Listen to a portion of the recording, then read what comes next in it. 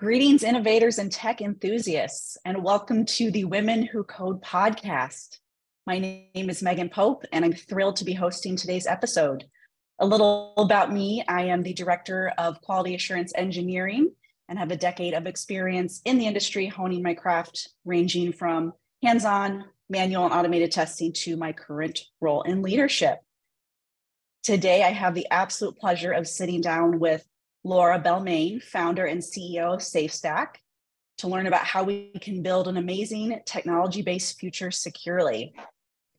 An experienced conference and keynote speaker, trainer, and regular panel member, Laura has spoken at a range of events such as Black Hat USA, Velocity, OzCon, KiwiCon, LinuxConf AU, and Microsoft Tech Ed on the subjects of privacy, covert communications, agile security, and security mindset.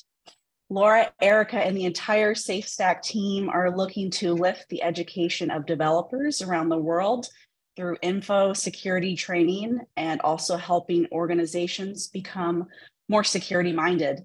They founded a women-led company in the area of IT information security that is heavily male dominated. Their team is diverse and both mentor women across Aotearoa, New Zealand, and support them in finding their way in info security in New Zealand, the sector where they are prominent figures due to their community engagement. Welcome, Laura, and thank you for your time and joining us. I am super excited to dive into our conversation today. Yeah, it's great to meet you, Meghan, and great to be here. Excited to chat. Likewise. All right, Laura, the audience and myself would love to better get to know you. Can you tell us a little bit about your journey in the tech industry, what your early career looks like, and how that built the foundation of where you are today? Absolutely. I'd love to say we all have this golden plan, right? That we all go to the right college and we know from age 10 that we're going to be a thing. But that never happens. And it certainly didn't happen for me. I thought I was going to be a lawyer. And then for a brief while, I thought I was going to be Scully from the X-Files. And then eventually at age 16, some things happened in my family and I needed to get a job in a bit of a hurry. And in my hometown, really the options were, retail or, manufacturing or like something like a burger place. Except there was one employer. They were called EDS at the time. They've since been bought out by Hewlett Packard. And they did an apprenticeship in software development. And I knew very little about computers. I used word processors and things. But their interview was solving puzzles. And I was like, okay, cool, we'll give this a shot. It pays well. And at age 16, I became a junior COBOL developer of all things. And that was many years ago now. We don't talk about age because it makes me feel very, very old at this time in the morning. But I've since then had a really interesting journey from COBOL and big taxation systems through real-time radiation monitoring software in Switzerland for CERN, through to counterterrorism and working for the UK government. And then eventually I sort of moved into security. And I found that I had this knack when I saw code that I always wanted to see what happened when I used it in unusual ways. And so I would find these security bugs. And I just thought it was part of being an engineer. The engineering team thought it was part of being in security and sent me off to find my new friends. And ended up in security. I've been doing that a long time too. First as a consultant, and now I teach engineers just like me all around the world how to do security and go really fast and build amazing software. Amazing. Thank you for sharing a little bit about your background. If I may, what sparked your interest in security and data protection specifically? I think I was always curious about it from, when I studied, security wasn't a subject you took at college or university. It was just like, we had one guest lecture in like a 4-year degree. And it was this guy, he came and he told us about this really old school attack that was against the very early, when it was just a bookstore, Amazon. And so that was curious to me. I kind of remember sitting in that lecture and going, well, I wonder if one day there's going to be like police of this internet thing and that we're going to have to, figure out how to stay safe. Fast forward a few years, and then I ended up in government and doing counterterrorism. And in that, it was very clear that there were people misusing websites and causing harm. And I wanted to be able to make things better and safer. I'm not the type of person who's going to invent the digital cathedral. Like, I'm not going to be the one who tries to take people to Mars. That's just not how I'm wired. But I'm very, very passionate about making every tiny little innovation we have secure so that it lasts longer. So that's been my path from a little early realization to now kind of seeing it as an enabler to some of the most amazing technology that is being developed right now. Yeah. And you touched on this a little bit, working in government. What were some of your experiences specifically working in government? Well, I think there's a lot of people misunderstand working for government, that it's all bureaucracy and slow paced and things. In government, what you get is a group of people who are not motivated necessarily by money, but about mission, about safety, about understanding the harm that can come from events. And so government work really helped me understand how security things could be much more than just theoretical. They could be really very actively used to do some terrible, terrible things in the world. And it gave me the confidence to work with a team to, use our skills combined. So technical folks like me and more operational folks, I work with linguists, to put them into a very practical context. So to look at security things, not just as an academic, oh, look, this is SQL injection, isn't that interesting? But to understand motivation and understand why people do bad things and how that can impact people from financially through to swaying political situations, through to, hurting individuals on an emotional, physical level. Right. And can you tell me a little bit more about your relationship with teaching? So I'm a funny hybrid. I think all of us who end up in teaching, if you look back far enough in your family, you can see where it came from. My granddad is the kind of tinkerer where if you went around to his house on a Sunday, he'd say, Laura, what do you want to build today? And he'd like, oh, I want to build whatever. And he'd just appear with a box of bits from somewhere. Now, later as an adult, I realized he'd actually been destroying furniture in my grandma's rooms upstairs just so he could build other things. But that aside. So from him, I got this passion for creatively thinking, for problem solving, for building things, for tinkering. And then from my mom is, we grew up quite poor. We would catch the bus between places, that's fine. She's the type of person who you could be on a bus for 10 minutes and suddenly she's friends with 15 new people and has an invite to somebody's birthday party. And I never understood how this happened, but she's a storyteller and she's a connector. And when you mix together someone who loves experimenting and building things and playing with things and always looking at problems in different ways with somebody who likes connecting with people and telling stories, the natural pathway does lead itself to some form of teaching. And that's sort of where I've ended up just naturally. I never thought I'd end up as a teacher, but here I am. Absolutely. I love that. Thank you for sharing that anecdote. Okay. So before asking about how you founded your own company, what was your path to career success and leadership? I'd say my path has been bumpy. I think I was a reluctant leader at first. I was a really nerdy person. And I'm just a little bit unusual in that, the way I communicate, the way I see the world. And I never really thought, I have no real interest in power or money. I'm not that sort of motivation. Excuse me just 1 second. We're, in true security style, we're going to have a resilience issue here right now because there is a 4-year-old princess literally pirouetting to the side. Aoife, my darling, could we not? Because you're very loud. Thank you. Okay, good. All right. So this resilience and security always have an instant response plan. Right, moving onwards. So I started getting into leadership a little bit early. So even when I was a COBOL developer, even at 16, 17, I was starting to move towards leading a small team, but I didn't have the experience at that point. I didn't have the world view to really understand what that meant. It's been a transition for me to find my own leadership style. I think we all, particularly as women in technology, a lot of our mentors and a lot of the images we see of leadership are quite male styles, the way they communicate, the way that they address conflict. And it took me a very long time to realize I didn't need to be a caricature of what I was seeing. I could just be my version of that. So I try and lead with kindness and empathy. I think I love the picture in the background from you. It kind of sums up what I try and do in the world. but also I can be quite direct because I've had that kind of government military sort of background. There's this kind of tension between let's just get stuff done and kind of a very high trust, high autonomy style. So, if you're on my team, I've vetted your qualifications, I know that you can do the job, I'm going to trust you to do it. And I'm not a micromanager, I get out of people's way. And then, a blamelessness, we all make mistakes, things don't go to plan. It's not about the individual, it's about how we could have changed the process and the system to make sure we don't do it again. So I think it's those things combined, but it's still a journey. I've still probably got 20 so years of working life ahead. And I will probably look back at this in 10 years and go, wow, I had a lot to learn. Yeah, absolutely. And I can align with a lot of those things as well. Being a person that has recently moved into a leadership role from like individual contributor, I'm still early on in my journey, but yeah, I align with a lot of those things. It's an ongoing journey for sure. Yeah. So why did you decide to found your own company, and how did you have the courage to make that leap?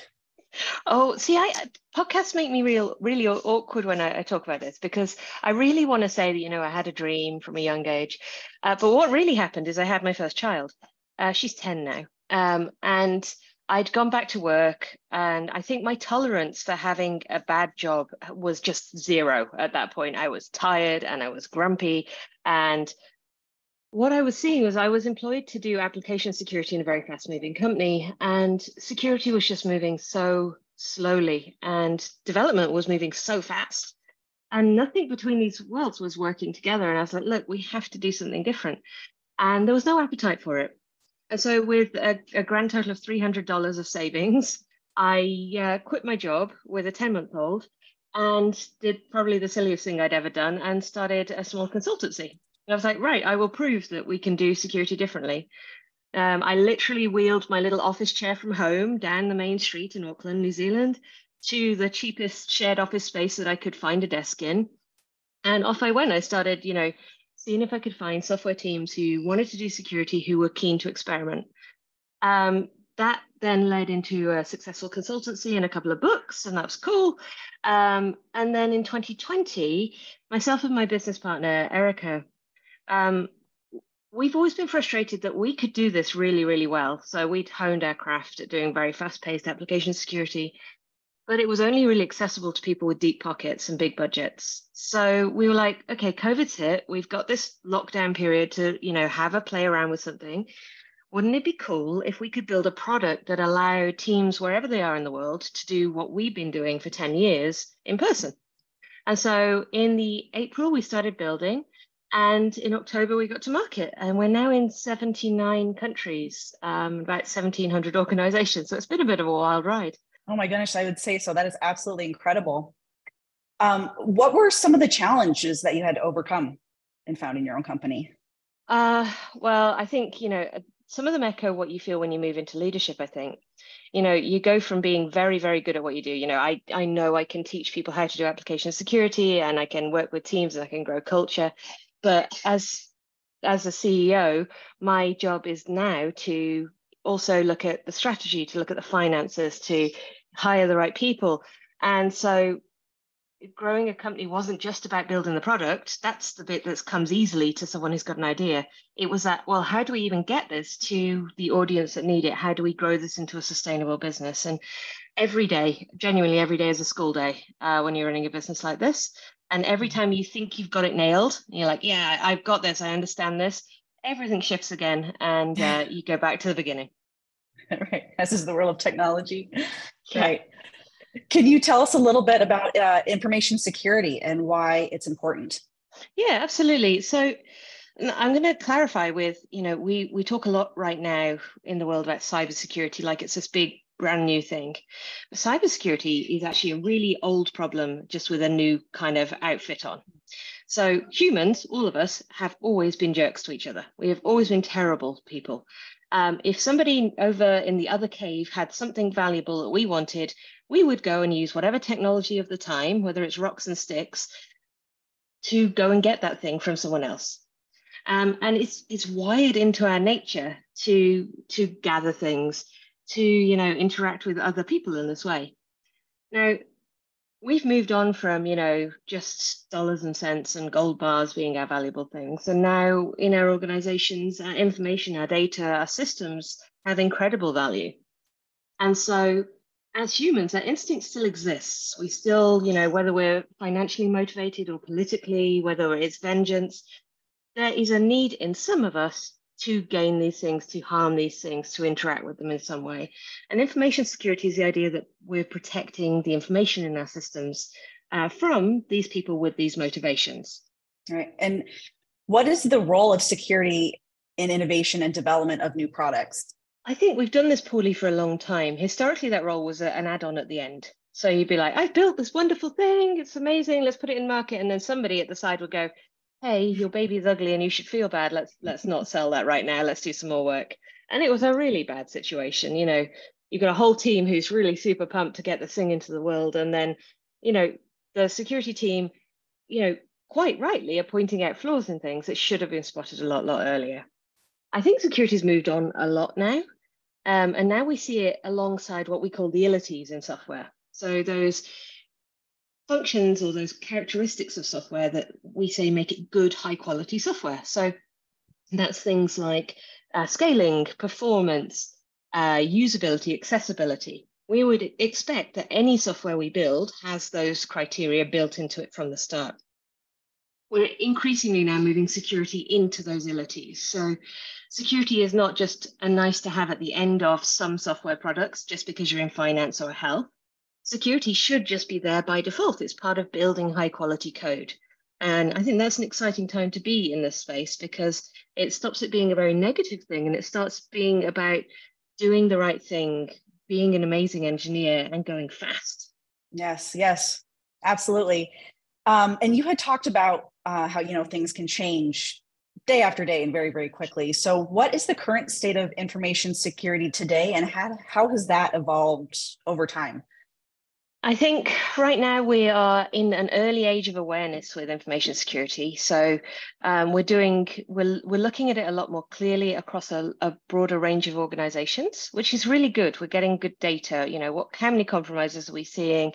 How many people are employed in the space? What are the things that are going wrong? What's hard? But I think most of our focus is still on, can I buy a magic box to fix this problem for me? And unfortunately, security isn't really the type of thing you can fix with a magic box that you happen to buy from a trade show. And so we're in this kind of transition from, can I buy something I put in my network to solve the problem for me, to a cultural shift where we accept that the best way for us to do security is to every single person in the team to do a little bit of security every single day. And that's hard. Changing a culture of an entire organization, an entire community takes a very long time. Yeah. And talking about where it's been, where it is, let's talk about where it's going. What do you see for the future? I mean, everyone's got to have been playing around with generative AI by now. Like even my 10-year-old has been making Harry Potter fan fiction in it. But as a security person, it's like being split in two. Half of you is super excited about the future. We're going to Mars. We've got robot doctors. I was talking to a guy yesterday whose job is to make legged robots navigate unknown spaces with humans in it and then just send them off with no control. It's amazing. And then the other half of me, the security person, is like, this is horrifying. Oh my goodness, this is all going to go wrong. And it's a real disconnect between two sides of my brain. I'm excited because I think the world needs some of these technologies, particularly in like healthcare, in education, in making things more equitable in poorer regions. There's some incredible technology coming through. But the way we do security has been built looking backwards. So our security processes, our guidance is looking at how we built software for the last 20 years, not these new technologies like AI that are coming through. I think we're going to have a chat as a community, and I think all of us as engineers are going to have a part in this. Well, how do we do security in these evolving systems where we can't say for certainty on, different days, is the algorithm going to behave in the same way each day? Because it's been trained on new data since the first time we made our decision, or, there's influences in it now that make our code non-linear, non-predictable. And that's amazing. But it means if we're going to understand the risk and the potential bad outcomes, we're going to have to change the way we do it. So lots of work ahead, but hopefully for a very good cause. Yes, yes. And what would you personally like to see in an ideal tech future? What does that ideal future look like? I'm going to sound like a bit of a hippie now, but forgive me. For me, the ideal tech future uses technology to help across entire communities. So, the ones that I'm particularly excited about is in New Zealand, we don't have many specialist health practitioners. We're a tiny country of less than 5 million people. And so we genuinely just don't have enough specialist doctors for things like cancer treatment and diagnosis. So there is technology being built right now that can look at mammogram scans, and it can do early diagnosis based on scan using machine learning and AI. Fantastic, because it means you don't need a skilled person to do the first review and get people through into that system. I think the more systems we have like that make health accessible, that make growing businesses and growing income for communities or education accessible, those are the things I really want to see in the world. I think it's cute that people want to go to Mars still, but I think we've got enough problems here back home that we could apply technology to first. I would agree with that 100%. All right. Do you have any pro tips that you would like to share for women in the tech space? Yeah, I'm going to set you all a challenge. So forgive me, it's very early on my side. It's a mean thing to do in the morning, and for you, it's afternoon. But I'm going to set you the 1 hour challenge. So most of us work in some form of sprint, or if we don't, we're aware of the concept, working for 2 weeks on a set of outcomes, and then we review our progress and we move on to the next one. I want you to give 1 hour of your time per sprint to security. Now, that doesn't mean go and, study to be a penetration tester or anything like that. It could just be that you go find a conference talk from security that's interesting to you and you go watch that. It could be that you go and talk to your security team. It could be that you go and change those passwords that you've had a little bit too long. I'm not judging. We all have that. So 1 hour per sprint. And if all of us, there's about 30 million software developers in the world right now, if all of us did just 1 hour every 2 weeks, that would be a huge impact on security. So that's what I'm going to challenge folks to do. And if you're not sure where to get started with those talks and videos, go and look at things like Apollo Robbins' TED Talk from 2018, where he teaches you how to be a con artist and misdirect attention. That's really interesting and very valid to security. Go play with ChatGPT and see if you can get it to create a malicious email or pretend to be a company or a person, because you'll start thinking about security while playing. So be creative, be fun, and just use 1 hour every sprint. Excellent. Challenge accepted. I'm going to block time out of my calendar right after this. And thank Awesome. you for the recommendations and where to get started. So now that we have gotten to know you as a leader in technology, what are you passionate about outside of work? I restore old things that are broken, sewing machines, old mechanical things. They were built to last forever, and often they've been just left to rot in cupboards and garages and things. So I restore those. I garden and grow things, and I have 2 beautiful daughters. So there's a lot of time at the moment making things out of Lego. There's an entire city currently in my living room. So that's a lot of chaos and fun. And in all honesty, I read really trashy novels about, princesses who are saving the day and having to have magic powers and, all of the type of stuff that you never admit in a book group or on the internet because, people would judge you. That is great. Oh, thank you for sharing. Laura, this has been a wonderful conversation today. Are there any final thoughts that you'd like to share and ways we can learn more? Absolutely. So firstly, don't be overwhelmed by security. You don't need to be an expert. You don't need to have had a degree in it. Security is a mindset thing and you already do it every day. So don't overthink it. Just get on with your 1 hour. The other thing is if you want to get started and you're in the software space, my company SafeStack has a free plan that you can just go on, no strings, no credit card, no trick. And the idea is that wherever you are in the world, big or small, that you can go and do some of those essentials, those basics, and get yourself a grounding. And, that can be a really powerful thing, not just for your organization you're working in and the tools you're building right now, but for the rest of your career. And if anyone wants to chat about security and nerd out, they're welcome to reach out to me. And I'm always happy to talk. Great. Thank you, Laura. Laura, thank you so much for joining me on the Women Who Code podcast today and sharing your knowledge. It has been wonderful talking with you and learning about your journey and experiences. And I know I'm leaving here today feeling inspired. Awesome. It was great fun. Thank you.